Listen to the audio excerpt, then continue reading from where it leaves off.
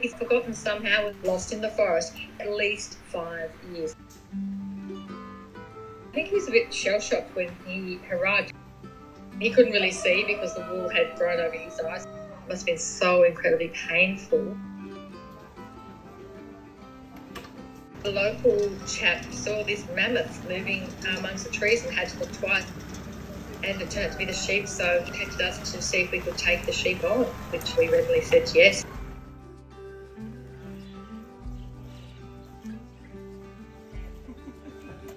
I can't imagine how he survived, but he did. Edgar. That's a good girl. Wow, I don't know. Another sheep was with him, letting him know everything's okay.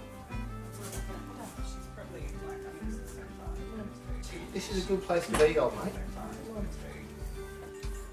He had over 35 kilos worth of wool on him.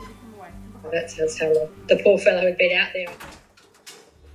We had to get the fleece off, but we knew that was a huge risk to his health and safety, but leaving it on was a greater risk.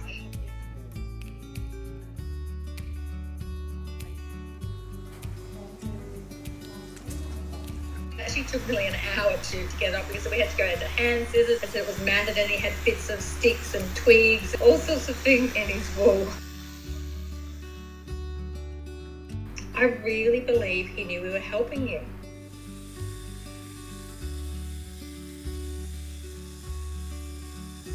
He stood there and let us do it, which was just amazing because he was obviously scared, but he also felt confident in the things that we were doing for him.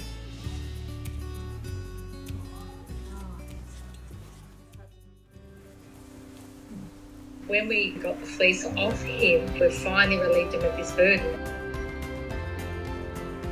As he walked down the alleyway, he started to get stronger in his legs.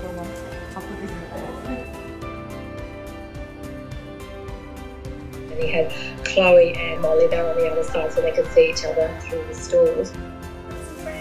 Yeah. That's the best sign. He just stands there and curiously looks at us. He is so intelligent.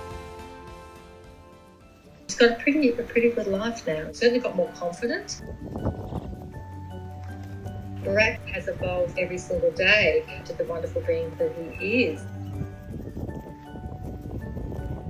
We are just so grateful that Baarack came into our world.